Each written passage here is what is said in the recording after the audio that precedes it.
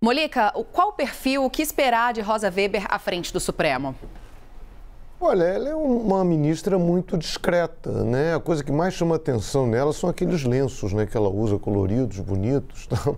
Mas você vê pelo tom de voz que ela é muito tranquila, ela fez uma defesa da democracia, mas uma defesa que não foi ali aos gritos, né? Esse é o estilo dela. Ela fala, eu não lembro de entrevista da ministra Rosa Weber.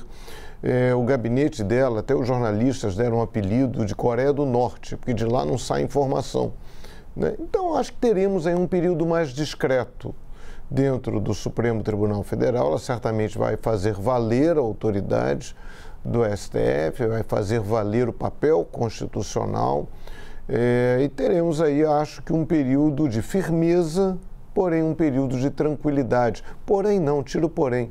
Um período de firmeza e de tranquilidade. Tomara que seja assim com vocês.